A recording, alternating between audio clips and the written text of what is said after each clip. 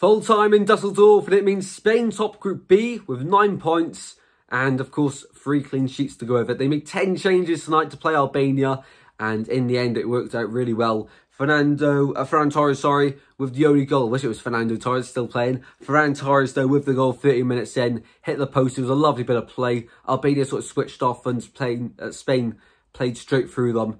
And got the goal. Albania had chances to equalise, just couldn't in the end and didn't have the end quality. For deliveries into the box all night were really poor from Albania. They stood strong defensively and in the midfield. They kept winning the ball back, but you know they had plenty of chances to get an equaliser. Just failed. Of course, we knew they needed the win tonight as well. And in the other game, it didn't help with Croatia winning for so long also. But of course, Albania knew going into it. They had to win. In the end, though, they finished bottom of the group and Spain topped the group. 9 points from a possible 9. Incredible stuff. And they really have, so far in the tournament, been one of the best sides. Having a look at those match stats then in this game. Albania had 40% possession. Spain had 60% possession.